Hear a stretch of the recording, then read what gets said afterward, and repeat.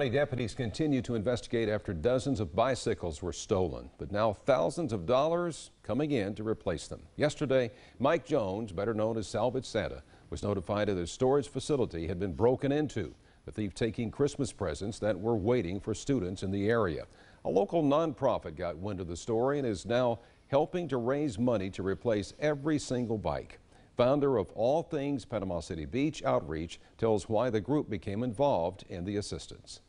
I'm not a big fan of injustice in the world, and if there's something that I can do about it, if I have the ability, I feel like you have the responsibility to try. So that's basically what we're doing. We're gonna keep going until we can make a nice donation to Mike so he can replace everything that was taken from him. Now, the group has raised about $1,500 already. If you want to donate, we have a link on our website and mypanhandle.com.